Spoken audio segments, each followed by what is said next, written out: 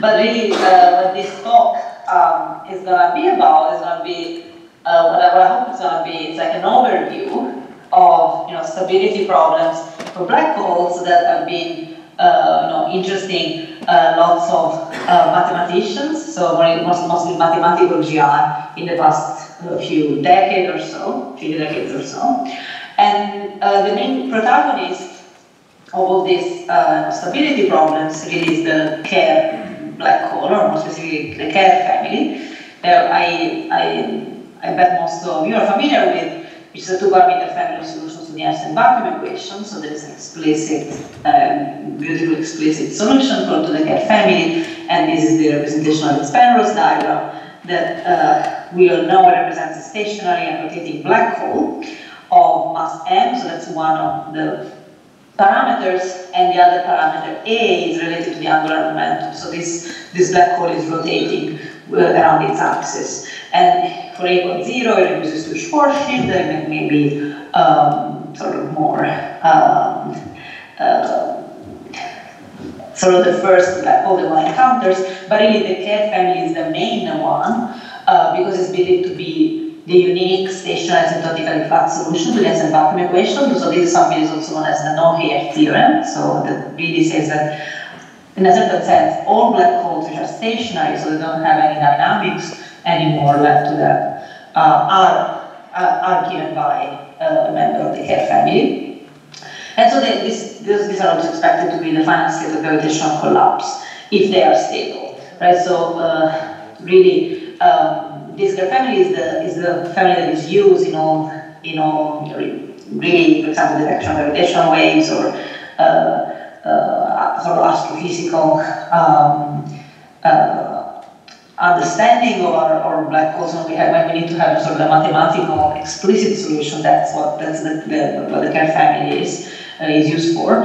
And of course, all this understanding of its crucial position is there is also an underlying hope, or as conjecture, that they are stable. So that if there are perturbations that happen to them, such as can be big perturbations, such as two black holes that merge, that rotate around each other, merge, and become one black hole, or small perturbation, like some radiation falls into it, or any sort of perturbation, we expect that this perturbation would not change the overall behavior of the Kerr family. And that's sort of the main conjecture. We now have a theorem, again, sort of a rigorous mathematical theorem that comes as a combination of results by Kerr, Szeftel, and myself, and Shen, that shows that the very slowly rotating Kerr family, so when A is much lower than M, is stable.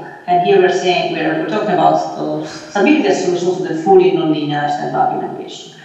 Now I'm going to come back soon on the meaning of all these words, but really this is what I'm going to get to the end of the talk. I mean, this sort of a little bit of an overview of this theorem. But what I want to do is really to get there, to sort of trying to explain what were all the steps, how did we get in 2022 to prove such a theorem, and how many things were done earlier by the physics community and the mathematics community. So this is a sort of is a natural sort of the natural beginning of this story is really in the black hole perturbation theory area, which is sort of the golden area of general relativity. It's called. This is when we're talking about the 60s and 70s, and that's what people were mostly doing analysis of perturbations of non-black hole solutions to the Einstein equation. So here there are lots of these results from back then that are contained in this book, this beautiful book by Chandrasekhar, the mathematical theory of black holes. And here there is a snapshot of some of its index. And you see there are chapters on perturbations for Schwarzschild. Rice-Nordstrom is the charged version of Schwarzschild, then a chapter on Kerr, and then there's also a chapter on Kerr-Newman, which is the charged version of the Kerr black hole. So what is a black hole perturbation theory, and why why, and even before that, even before get to what does it mean to perturb a black hole, why can we even perturb a black hole? Well, we can do that because of the theorem by Szeftel. So that was a mathematician theorem that in the 50s proved that the Einstein equation in a particular set of coordinates with coordinates is in a linear hyperbolic system of PDEs. And as such, has what is called consistability, so has local work-poseness and continuous divergence initial data. So in particular, given as an initial value for relation, so given an initial time for an appropriate notion of time, if you're given initial data for the Einstein equation, which it's a metric and a second fundamental form on a three-dimensional space like a surface or three-dimensional manifold, then you can construct these two have to satisfy what we call the constraint equations. Then there exists a solution, a unique solution that is maximal to the Einstein equation given this initial data. So there is an initial value formulation, and so we can at least solve for some initial data and solve locally for the Einstein equation. Now, what the black hole perturbation theory is not really simply the application of this theorem, but actually concerns a long-time behavior of this solution. So the theorem of Szeftel tells us what happens locally in time, right? So that the fact that if you have some initial data, you can solve locally in time for the solutions to the Einstein equation. Now the question is, well, okay, that's what happens locally in time after a short period of time, and then what happens after a long period of time? What is going to happen to the solution? That's what the black hole perturbation theory wants to understand. It's the long-time behavior of these solutions. And historically, these kind of problems have been done in two different ways. One, through geometric perturbations, which in a certain sense is the most direct way you can do this kind of problem, which really means you take your metric, you take your Kerr metric, and you consider to have, you perturb it, so you add a small change to it, so this G dot, and then you study the behavior of this new metric that is also a solution of the Einstein vacuum equation. So that's very direct. And another way is a bit less direct, but it has in fact turned out to be necessary, is what is called the curvature perturbations, or to Newman-Perron's formalism, if anyone is familiar with that. And that consists of not simply, so you're not simply considering perturbing the metric, you know that associated to your metric there are going to be Christoffel symbols and curvature components, and so you really think of perturbations of them too. So you think that, well, your Christoffel symbols will be the ones of your background plus some perturbation, and the same happens for the curvature. And once you do that, then you want to use what are called the Ricci and Bianchi identities, which are the relations between curvatures of Christoffel symbols and derivatives of Christoffel symbols and curvatures. And by linearizing these identities, you get some equations for these Christoffel symbols and curvature you want to solve. Now the problem is that these equations are in an entangled system for metric and Christoffel symbols, curvature component, with in addition to that is an infinite dimensional kernel. And the reason why there is this infinite dimensional kernel is because the Einstein equation, which maybe I wrote in the first slide, is Ricci curvature equal to 0, is an equation for a tensor, right? So we all learn when we introduce tensor, either in a math class through sort of section of vector bundles, or in a physics class in a more sort of maybe pragmatic definition of that. But really the definition of the tensor means that this object is invariant under change of coordinates. That's how we define tensors in the first class. So that's why they're useful, because they're invariant of coordinates, but that's also why they're difficult to deal with, because then every time you have a metric that satisfies the Einstein equation and you change the coordinates, well, that change of coordinate doesn't change the Einstein equation, so that's still the solution to the Einstein equation. So you have an infinite degree of freedom. So that's something that's a huge difficulty in dealing with this kind of system. So if anyone is familiar with Newman-Perron's formalism, here I'm really talking about all those, I think there are something like 20 or so Greek letters that are used to describe all these geometrical quantities, and there are like sort of 40 or more equations involve them, that are really this system, this entangled system that I'm talking about here. Okay, so let's dive again using the book of Elena Giorgi. Let's try to remind ourselves what was done really in the literature in the black hole perturbation theory. How did these perturbations, were these perturbations studied? And as you can see, for example, if we look at the chapter perturbation of Schwarzschild in this book, we see that there is a subsection on the metric perturbation, a subsection on perturbation of the Newman-Peres formula, so this curvature perturbation, and there's something that Elena calls the transformation theory, which it's a connection between these two kinds of transformation. So, something in the metric perturbations, as I said, it is the sort of the most direct way. What you really do, you write your metric as some explicit form that perturbs your Schwarzschild metric. So your Schwarzschild metric can be written in that form, where some of the coefficients will be 0, for example. And then you study what happens to these coefficients that are added in your definition. And now what happens is that the decoupled equation for axial perturbations. If you're looking at some specific equation for this, some specific components of this perturbation, are described by what is called the Reggie-Wheeler equation, which has this form. So this is a Dallon version. So it's sort of the Schwarzschild version of the standard Dallon version operator in minus dt squared plus Laplacian and Minkowski space. So that's the wave operator equal to some potential. There is, it's a very nice and positive potential. And in general, I'm going to call a Reggie-Wheeler equation an equation of this form, something that is a box minus a potential, where B is a positive real potential. And this equation is very important, going to come up soon, but the point here is that this is a very good equation. And then there is some other equation that's called the Zerilli equation that involves the other part of the metric perturbation, but I'm not gonna use it here, so I'm not gonna probably call that. So these are the metric perturbations of Schwarzschild. Now, why? So this is a nice equation, and you can study that. Well, why do we need a curvature perturbation? Why do we want to go to derivatives of the metric, to the curvature? Well, because if you try to do perturbations of Kerr, you cannot get such a nice equation for metric perturbations of Kerr.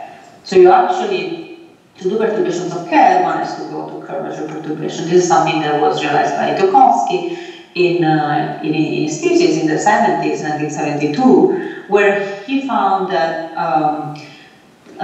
there are some wide scalars, so for components of the curvature, that satisfy a decoupled equation. So remember that full system of entangled system of equations are complicated, many or related to each other. Well, there is one component, so actually two components, the scalar, so this capital psi 0, capital psi 4, or some scaled version of them, that satisfy what is called the Tokowski equation. So the Tokowski equation is written here. So you can see it's a little bit more complicated than the Reggie-Wheeler equation. In fact, in general, I would say the Tokowski equation is something that, in addition to potential, has also a bunch of first order terms. As you can see here, it has some dr, defined, dt derivatives. And this is something. It's okay. It's less nice than the Reggie-Wheeler equation, but it's still very nice because, in fact, it's separable. And this equation can be studied, in fact, as we're going to see now in a second. And it's actually also something very general. So the gravitational perturbations are described by this Tokowski equation of spin plus and minus 2, but electromagnetic perturbations are described by the same equation with spin plus and minus 1. So it is a very general property and of perturbations of black holes. So it was a fundamental breakthrough because this is a decoupled equation to study perturbations of Kerr. And so when these equations were found, so as I said in the 70s and so, then, okay, the natural question is how do we study them? How do we understand if there is some stability associated to these equations or not?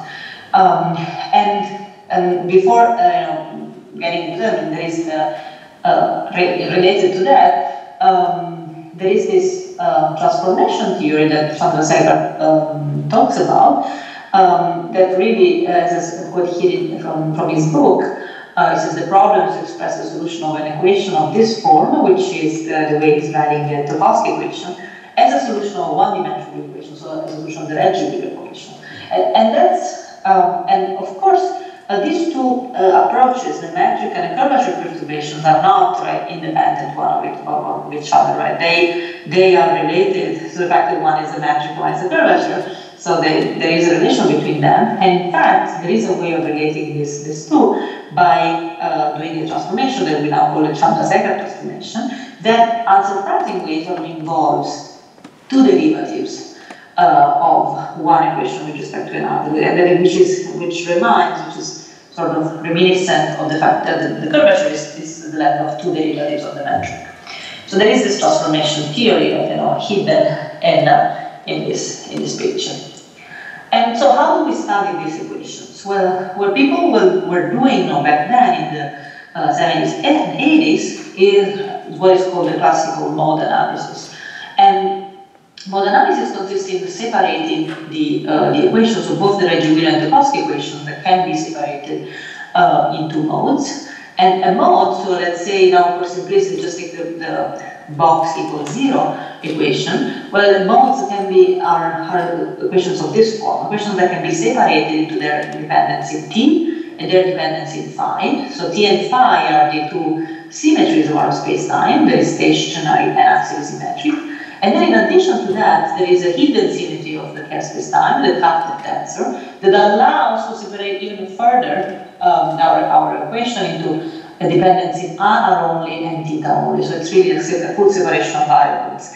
And once you do this full separation of variables, you get two ODEs, one angular ODE that defines what are called spheroidal harmonics, and one radial ODE, which is the main ODE that you want to study to get what is called, for example, mode stability, which is the statement that there are no mode solutions which start with some finite energy and have imaginary part of omega, so this frequency which is greater than 0. Because if that happens, then it means that this exponential will have positive, so this full exponential here will have positive real growth in t. So we're talking about something that has a finite energy at time 0 and then grows exponentially. That's something that we don't want if we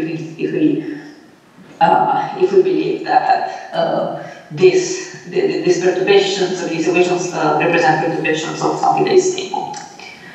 And in fact, most stability holds. So there have been many works that sort of led to that, but the main and definitive proof was Whiting in 1989, and it is a very surprising proof because in Kerr, even the standard energy conservation fails for the wave equation because of superradiance. So this is a very famous notion that it's related to sort of the Penrose process and so on. So to the fact that the vector field, the DDT, is not time-like everywhere outside the event horizon, but there is a region close to the horizon, the Ergo region, where DDT is space-like. And so the way the proof goes, and in Whiting's proof, is that our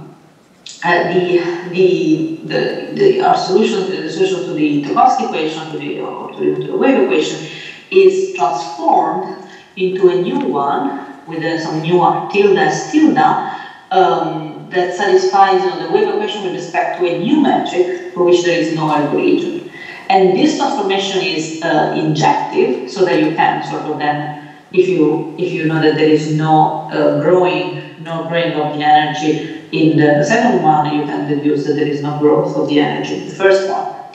So that's it's very important proof, and it is really it's a sort of it is a statement of black holes are. It's a statement that sort of goes into the direction of black holes are stable, right? But it's not the full story, so I'm going to try to explain now. And just before we go there, I'm just going to mention very briefly that this resolves all the Schwarzschilds not in Kerr, but not in Kerr-Newman. And we're going to come back, briefly to why is that the case? Why is the charge rotating black hole different in this respect? Right. So now, what about going beyond modes? So why should we go beyond modes, and what does it mean? Well, if we remind ourselves of what is the Einstein equation, well, it's h equal to 0. If we write it as, for example, as Schocker-Brouwer's theorem with respect as an equation for the metric, this is really a non-linear equation. Okay. So in general, what stability for this equation would really mean is that I start with a solution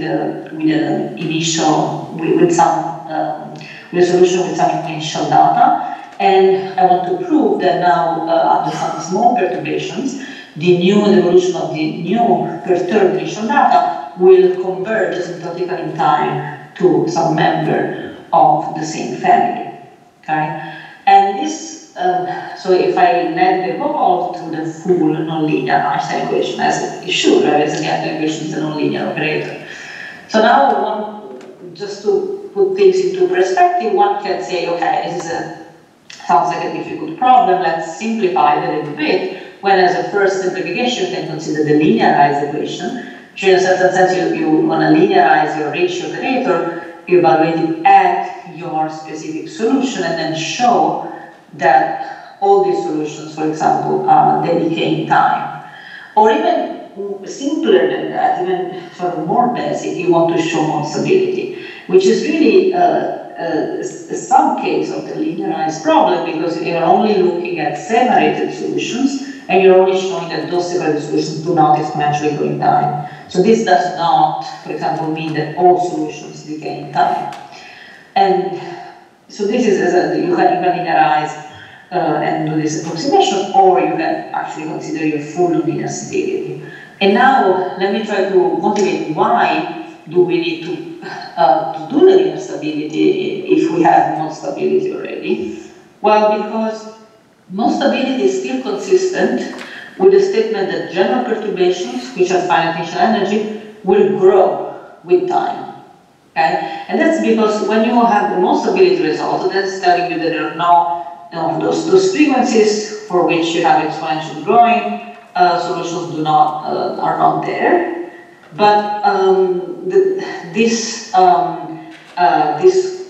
statements, or the systems of these individual modes, are not obtained uniformly in the frequency. So in particular, if you try to sum up all these infinite frequencies, so if you try to get a statement for a general solution, you just cannot deduce it from a mode stability result. Because again, so we have statements at level of individual modes, which do not imply statement for the superposition of the infinite sum, superposition infinitely many modes. For example, if you look at the wave equation on the torus, well, this has it has a mode stability result, so it does not admit any exponential great modes, but there are solutions that grow in time. This is just to give an example of why mode stability is weaker than the linear stability. And why do we need the non-linear stability? Right? So let's say we can look at the linear equation. Why do we need to go to the non-linear? Well, because the non-linear part can ruin you really. In fact, if you can consider the non-linear equation box of psi equal to psi squared, then its linearization is just box equal to 0, and that is stable solution. Let's say Minkowski and Minkowski's case was solutions, complex exponential data bounded decay in time, right? It's a that solution, you know everything about those equations. But solutions of these equations is that with this nonlinearity, the psi squared, those solutions which are arbitrarily small initial data, they actually blow up in finite time. There's a work by John in the 80s that, as you see, as the physicists were working on this problem, mathematicians started catching up on what would all this mean, really, from a mathematical point of view. How do we study this kind of problems? And in the 80s, we were mostly working on understanding the wave equation in Minkowski space and how the nonlinearities would work. And also here you can see from this example that the nonlinear part of the Einstein equation can really throw everything that you've done in the linear theory, not even talking about the non-stability result, into, as has been totally useless, because the full real Einstein equation could be unstable because of some of the presence of these nonlinear terms. So that's why to understand the Einstein equation, we really need both the linear and the fully nonlinear stability. Okay, so but then, if I hopefully convince you of that, we have to start the full Einstein equation. Then how do we do that? Because you know, if you study modes, then okay, you have ODEs, right? So you decompose in modes. You have this radial ODE. You study ODEs. Now, how do we study instead PDEs and actual PDEs? So general solutions of these equations. Well, the way we study is to obtain what are called a priori energy estimates. So these are statements such as, you know, energy boundedness. So we say that energy at time t is bounded by some universal constant and times the energy times 0. Well, what is the energy? Well, it's some positive expression in the first derivative of our solution. And there's also something that are called Morales estimates, something even stronger than the energy boundedness. When it's bound by initial energy, it's not simply the energy at time t, but it's even a space-time energy, so an energy that is evaluated in a full slab, in a full space-time region, not just on a higher surface. So that's stronger because if this energy is bound at time 0, and this also has an integration in time, it sort of implies some decay in time for your solution. So how do we obtain this kind of energy estimates? Well, this should remind yourself about, for example, conservation of the energy in Minkowski space. And how do we get conservation of the energy for solutions to the wave equation?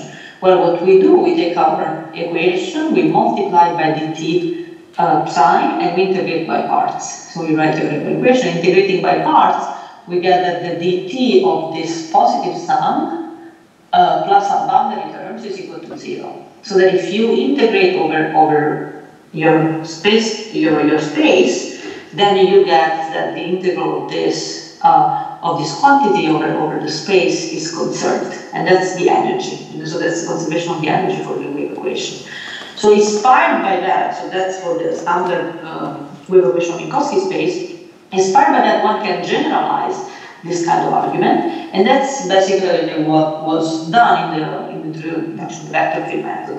That was mostly introduced by Klainerman. So what is the vector field method? Well, how does the vector field method work? Well, the way it works is really to the equivalent way of multiplying your equation by some dt psi integrating by parts is by taking the energy momentum tensor associated to the wave equation and computing its divergence. Its divergence is given precisely by, you see, box times your dv, so that's exactly this kind, we were recreating this kind of picture. And now, if box is equal to 0, then this is equal to 0, so we have obtained something that has divergence equal to 0, we want to apply divergence theorem. Okay, so now this is still a sort of one form. So to actually really recreate this, you want to contract your energy momentum tensor with the vector field, so that now the divergence is going to be precisely your vector field. So you can think of x as being ddt psi times the box. Now, if x is a general vector field, you're also going to have the derivative of the metric with respect to this vector field. So now if your vector field is scaling, so it's a symmetry, so just like dt, then this divergence will be equal to 0, and you can do integration. If you do integration of the parts, you really get conservation of the energy. So, and this is the goal. This is what you want to mimic. You want to try to use this method, this vector field method, with vector fields that give you some positive definite boundary terms. So boundary terms from the divergence theorem. Right? So the divergence theorem tells us that the divergence is equal to then the difference of the boundary terms. And you want to compare vector fields for which the boundary terms are positive definite, such as x equal ddt. And to get those Morales estimates of space-time energy, you want to have vector field that have this divergence, which is possibly definitive set. And those are going to be set modification of DDR. So this again was introduced by Morales. And so this is what you want in your code. But now in Kerr, you have to come to the fact that there are additional difficulties. First of all, there are trapped geodesics, even in Schwarzschild. And these trapped geodesics are or known as the photosphere, deposited on the photosphere. So these are geodesics that concentrate on a finite region of space, and so they are an obstruction to decay. And in fact, what can be shown is that this space-time energy has to degenerate at these trapped geodesics. And the other problem is, we've already mentioned, superradiance. So the vector field DDT is not time-like everywhere, but it has this region, this other region where it's space-like. So this boundary term P, this boundary term being positive definite is not that simple to get. But nevertheless, it can be done. Right? Nevertheless, solutions of equations are stable in the full subextremal range. So for general solutions of the wave equation in the full range A less than M, satisfying of stability properties such as if they have some bounded initial energy, they will have some bounded energy, and even satisfying from point to its bound, so they decay. And this was a theorem by Bernoulli, Schott, Brockman, relatively recent, right, about 10 years ago.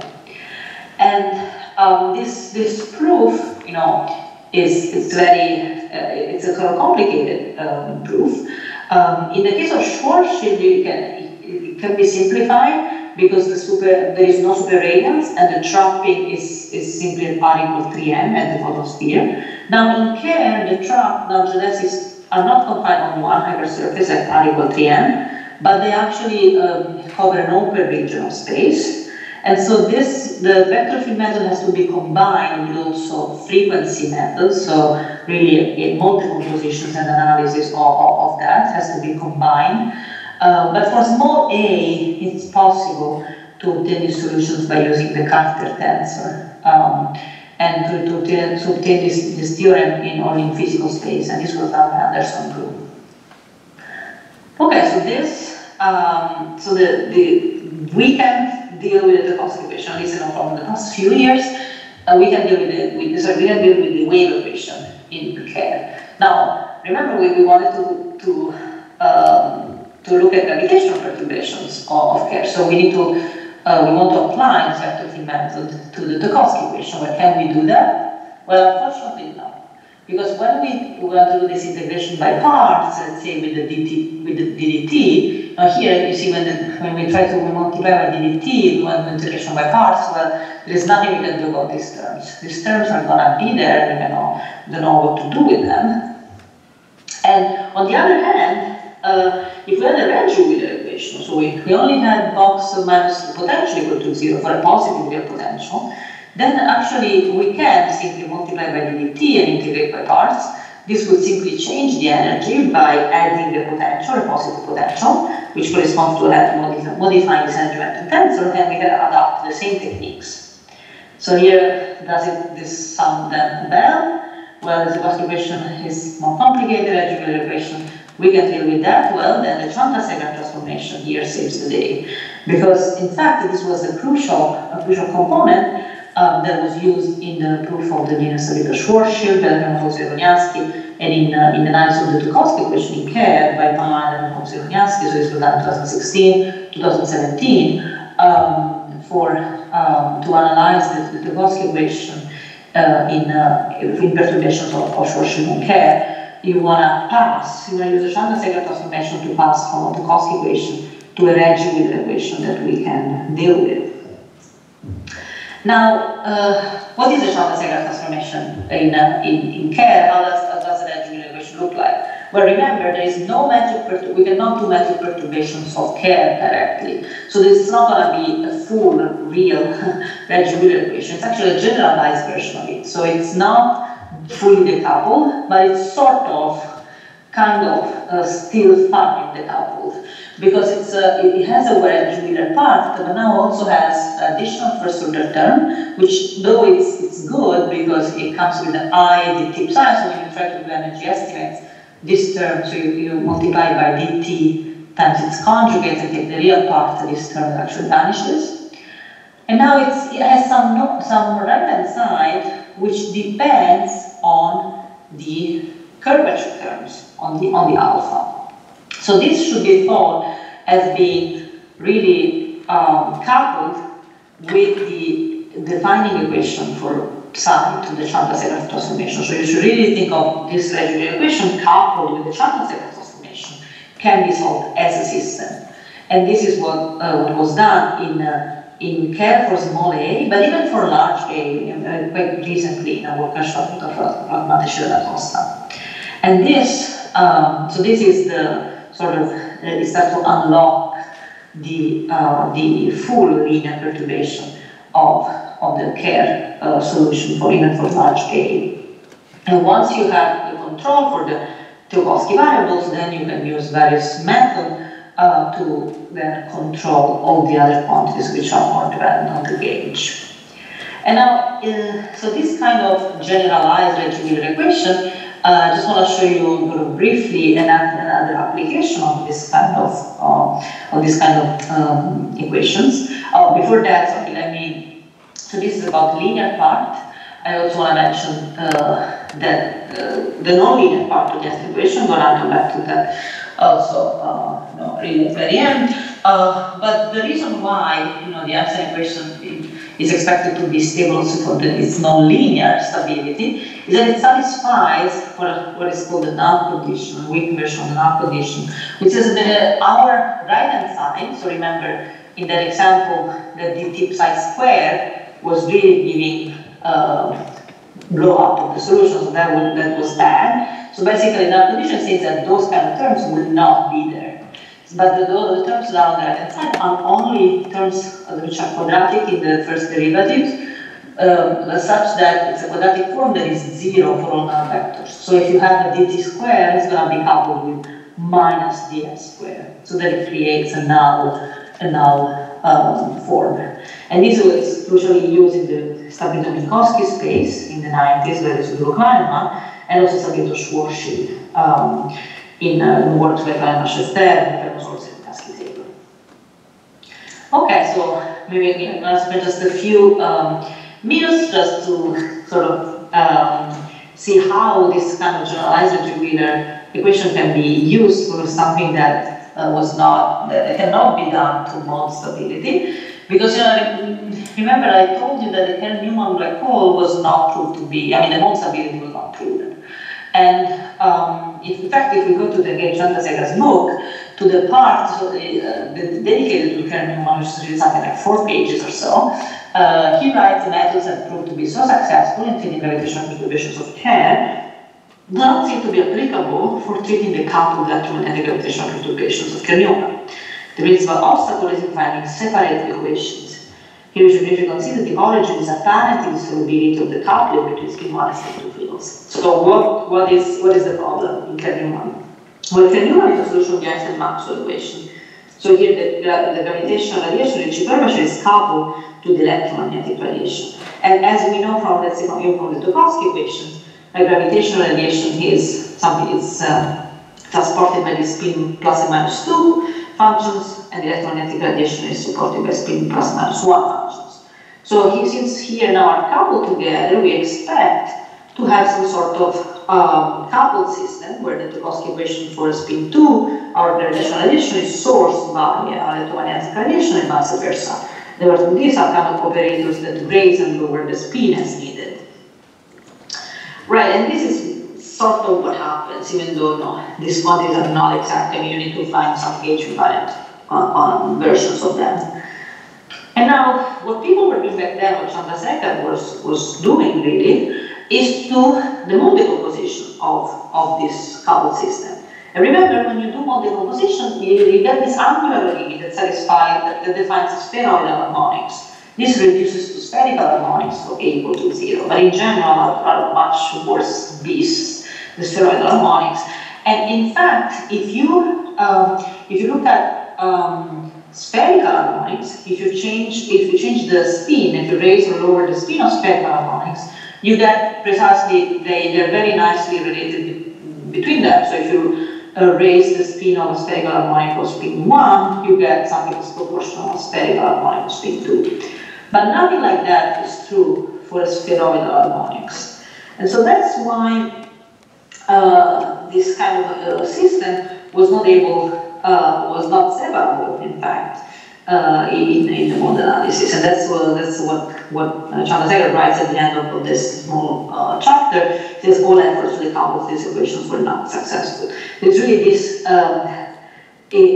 possibility of coupling between spin 1 and spin 2 field. They are related because of the Einstein-Maxwell equation, so because of the charge, but they are, because it's a rotating black hole, it's a spheroidal harmonics, and so they cannot be, this system cannot be separated into spheroidal harmonics. So what this really means is that the mode decomposition that was done back then very rightly to simplify the equations, well, in this case was making them unsolvable. So the solution to that is to perform a physical space analysis for this. And in fact, what I found is that there is a Chandrasekhar transformation also in the Kerr-Newman case. So now you have this sort of generalized Wheeler that also has the coupling through these operators. And now this admits a combined energy momentum tensor. So if you sum the energy momentums of the two Wheeler equations, you actually get some cancellation on this coupling that allows to get energy estimates for this system. So in particular, this is a physical space analysis that in particular improves the absence of exponential modes. In general, of course, it makes mathematicians very happy to know that her proof of some stability, the linear stability of the charge rotating black holes, the most general one, is necessary to get around the failure of the mode analysis. Okay, so this is just an application of this generalized Wheeler equation. And sort of as an aside, going into the nonlinear stability, I'm going sort of want to mention this work with Big and Pretorius that we have done to sort of bridge really the gap from sort of the physics the analysis that's done in cases through sort of mode analysis into the second order perturbations, so in the nonlinear, so into the nonlinear stability. So if you really consider second order perturbations of Kerr, so if you sort of expand up to epsilon squared, what can be found is that the linear part of the Riemann curvature satisfies the Tukowski equation, as we've been said, but also the second order satisfies the Tukowski equation, where now it's sourced by all the first order quantities. So that's what makes necessary to study the second order perturbation, the reconstruction of the metric. And we found a way to reconstruct it by using a certain gauge, that radiation gauge. And this, in this gauge, we actually show that, remember that system, that entangled system of all this, 40 quantities, can actually be reduced to something like, I think, 6 equations that can be solved hierarchically. So you can start with the Tukowski equation, you solve it, say, numerically, and you find your psi4. And now you realize that in this gauge, your psi4 is the only thing that appears on the right-hand side of a transport equation for a Ricci coefficient for a Christoffel symbol. So you can solve for this, let's say this gamma. And then you realize that this gamma is the only thing that appears on the right-hand side of another equation for another metric component. And you go on for like 6 equations, and this allows you to find this, 6 quantities or so that then unlock all the other quantities using all the other equations. And so this reconstructs the metric. And once you have reconstructed all the first order metric, you can plug in those first order metric into the source, into the right hand side of your second order Tukowski equation. Okay, so with this, I'm going to go till the end, the conclusion of my talk, by simply giving a very bird's view overview of this work with the nonlinear stability of slow rotating Kerr. So this theorem that I mentioned at the beginning, that the Kerr family is a nonlinear stable solution to the Heston vacuum equation. So as I mentioned, this proof is obtained as a combination of results. It's first a construction of gauge, modulation of parameters, then there's estimates for the gauge-dependent quantities and estimates for the gauge-valid quantities. And you know, this is for a total of more than 2,000 pages. So unfortunately, these kind of problems are normally solved in very, very long papers. And so there's no way I can give you really, you know, a sense of 2,000 pages. I'm mostly gonna spend my last few minutes on this picture that hopefully, you know, is more adjustable than 2,000 pages. And so what is this picture about? So this picture is trying to explain how these kind of problems are solved. How do we even prove? How can we prove a nonlinear stability? So the nonlinear stability result is really about getting perturbations of some known black holes, and show that this perturbation actually exists forever. And you see, after a long time, they will have a complete non-infinity, and also the event horizon have all the other properties that the black hole, the Kerr black hole has. So how do we even go? How do we construct this global solution? Well, this is done by what mathematicians call the continuity argument. In a certain sense, you should think of it as being you construct your infinite, your final space-time. That's here it's about the very straight lines, through a limiting sequence of finite space-times. And the finite piece of space-time is this one, is the one with the boundary in black here. Okay, so the continuity argument really relies on the following trivial fact, that if you a subset of an interval which is non-empty, open and closed, it's the full interval. Okay, and so the interval you should have in mind is really, let's say, from some time 0 to infinity. And what you're going to apply this fact is the set where all the times for which if this finite space-time is bounded above by some finite time, let's say this one appears on finite time t. In the region, so in this finite region, you have some what are called bootstrap assumptions and gauge assumptions. So if you have these two things, some bootstrap and gauge assumptions, then so this is going to be your finite region has these two properties. Then you want to show that well the times for this happen is actually non-empty, open and closed region of so it's a subset of 0 to infinity. So in fact it is the whole region from 0 to infinity. So it is actually a global solution. So and how? So first of all, I'm gonna be just since maybe many of you are not native speaker in English like I am. I'm not.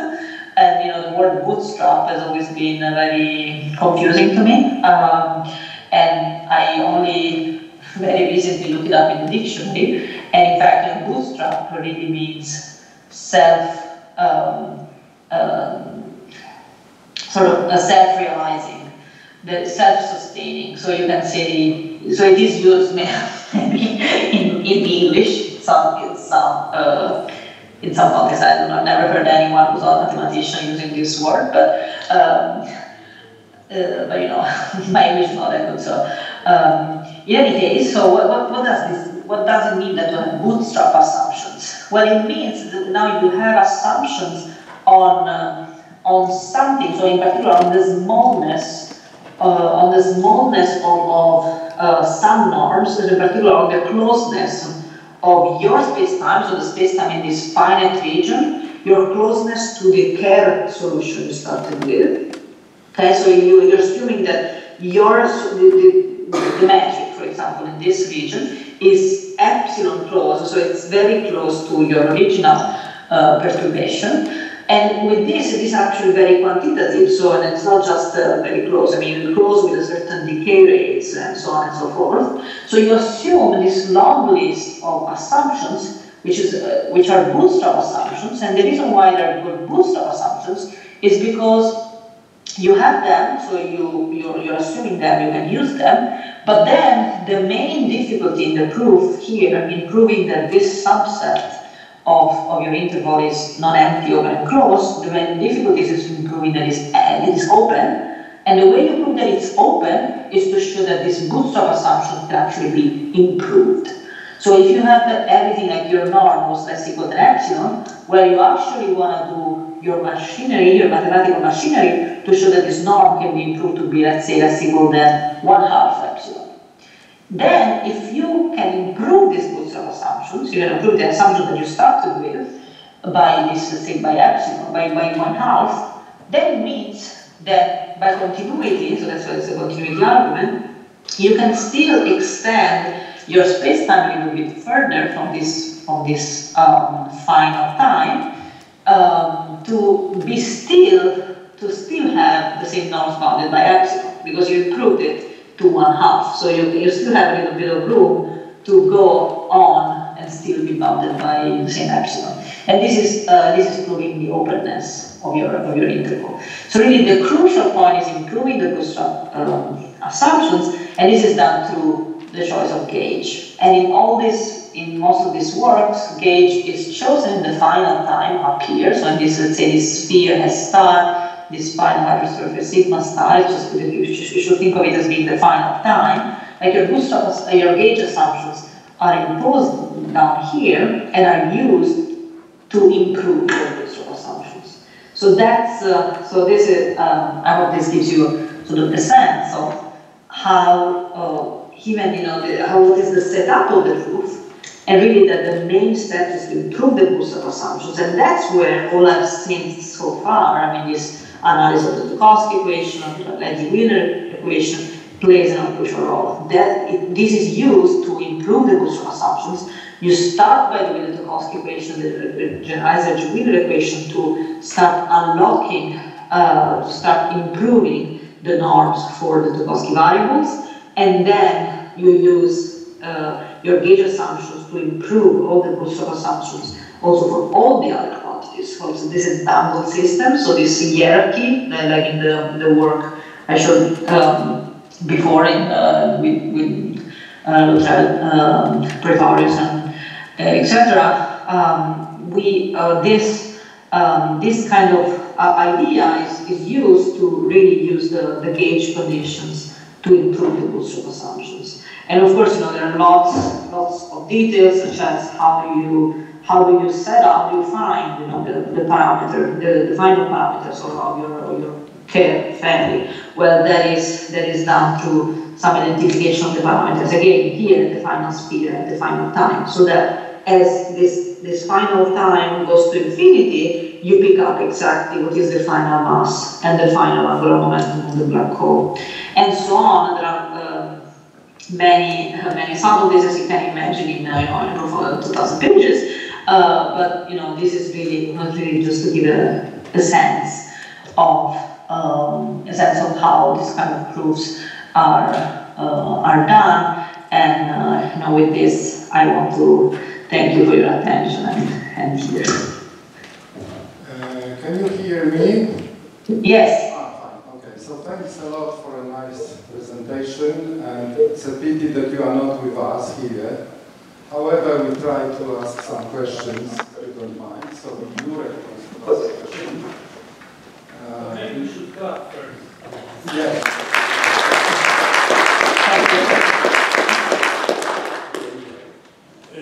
Hi. I have two questions, but since you are not a politician and I'm not a journalist, I will first ask the first question. If Chairman allows me, then I ask the second question next. So the first question is, what are assumptions about the regularity conditions on scribe?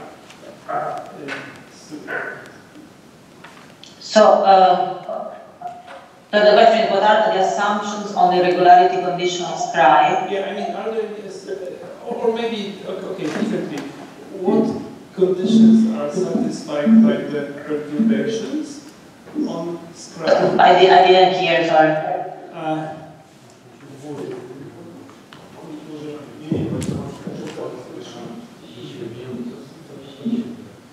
I'm asking about the Scri, okay, and about the perturbed Scri by the perturbation. So what are properties of the perturbed Scri? Okay, so first of all, okay, the way this is done, it's not through perturbing a Scri, right? So the Scri is obtained as a final, as a limiting sequence of basically of this sigma star. The sigma star in the limit, the sigma star will converge to Scri. So we're not really thinking of perturbing Scri. I mean, what you can do, you don't have any assumption for Scri. Scri is not there, in fact, at the beginning of your initial data. Your initial data is just on a three-dimensional space-like over surface. What you can ask yourself is what are the properties of Scri after the limiting sequence has been produced and after I get the limit. So then, okay, you can prove that Scri is complete, and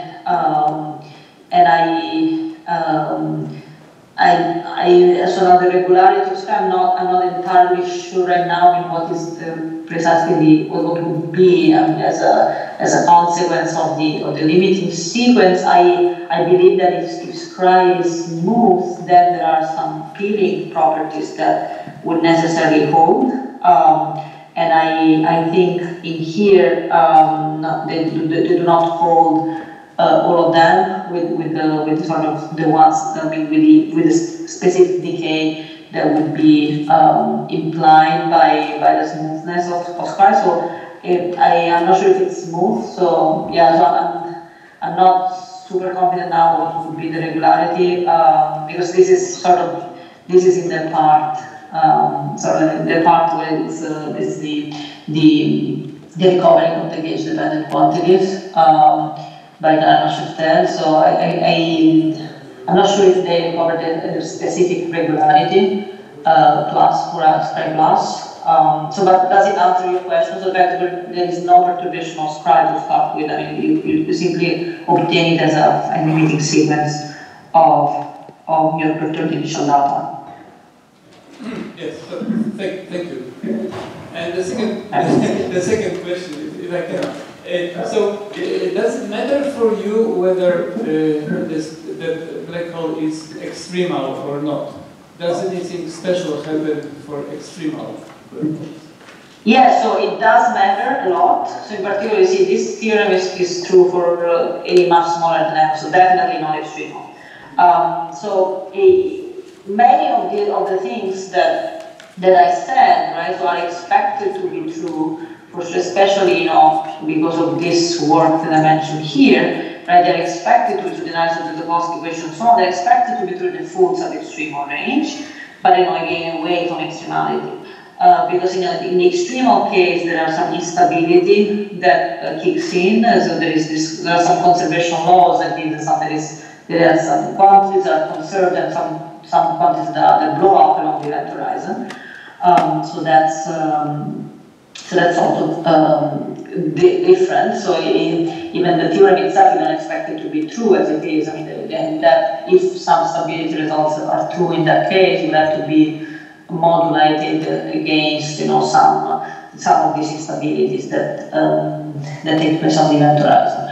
But even that, I mean, even doing the non-linear stability in the A less than M, it's still highly non-trivial, because in the way we do it here, so the way we use this analysis of the Cauchy equation here, as it's written here, I didn't say, I mean, we use this physical space method by Anderson Blue that I mentioned at a certain point in the talk, that only goes for very small a, because it is a way of not using the mode decomposition, and which really makes use of the fact that for very small a, the trapping region is very close to 3M, and the ergo region is very close to the event horizon.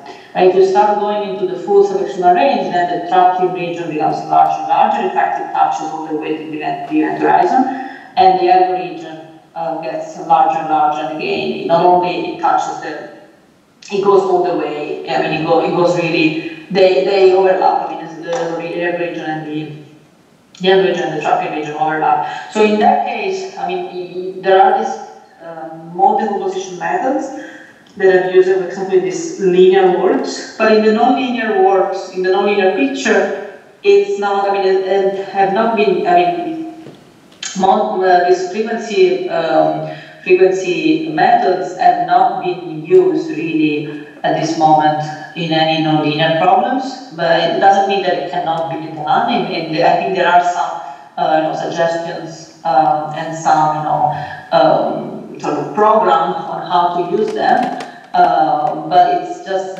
less obvious how to do them, because the kind of vector field method that I described before, so this is what I mean by physical space method, it's very something that it's clear, it can be clearly applied to really basically any space-time that satisfies, for example, the Einstein equation. Well, if you do Fourier methods, you're really relying on the symmetries. So you're taking your Fourier transform with respect to dt, with respect to define. So you're using the symmetries. So if you're in a non-linear picture, you don't have the symmetries anymore, but the symmetries are in the background. And so it's not that clear how you define the Fourier, how you would use that. So again, I'm not saying that it's not possible, and maybe some people have an idea how to do it, but it's not that clear, it's not that obvious, and so it is very much not extremal, it is not even in the sub-extremal range, so this theorem is really for very small k, at least for now, that's what it is. Okay, other questions? Because I have also some questions. So, my first question is technical. If you are saying Carter operator, you mean second order, you're killing tensor? Yes, exactly. But my question is, does anybody try to explore first order operator related to conformal killing tensor? Because if you commute this kind of stuff, you have also some nice properties. So this hidden symmetry and yes, not that I know of, but that would be interesting, because you're saying the conformal Yano, so it would give you a first order. Yeah. The first order operator, but it would it be a first order symmetry operator? So would it be like symmetry? Transform rather functions into covariance. That doesn't matter. You can work in the space of one forms. Yeah, no, sure, that's not the problem. I'm more thinking about how can it be a symmetry operator that is not DDT or DD5 if it's a first order. Okay, so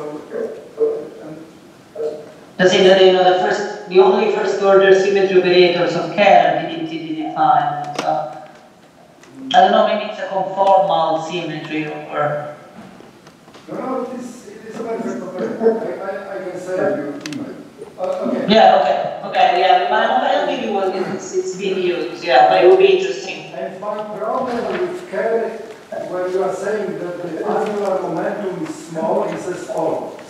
Namely, if you have a Schwarzschild, then you control perfectly the linear perturbations because you have symmetry.